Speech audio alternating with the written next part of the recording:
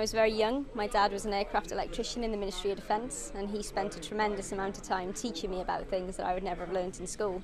So when I had the opportunity in 2010 to join the Engineering Education Scheme Wales, I was incredibly excited.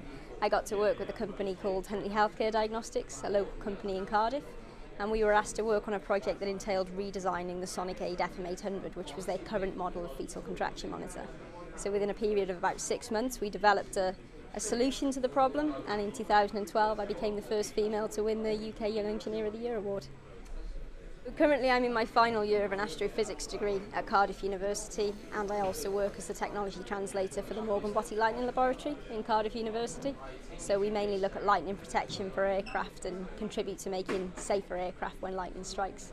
So as the technology translator, I mainly bring in the business. So I bring in clients, we're doing a lot of testing. So at the moment we're looking at fuel system testing on aircraft, which is quite exciting. We're putting 300,000 volts across jet fuel, which is a little bit concerning. Yeah, I deal with quality, so I'm currently developing a quality management system for the lab, which is something we haven't previously had. I think what's essential about the Engineering Education Scheme Wales is it gives 16 to 19-year-olds a platform to develop their engineering skills, something that they don't necessarily learn in school. Many participants of the scheme go on to study engineering, a lot of them here at Cardiff, which is great, but other places in the UK and further afield. But even for the students who don't do engineering at a later stage in their career, at least they're more informed about making those decisions, which I think is essential. Wales needs 2,500 more engineers by 2020. The UK needs about 860,000 engineers.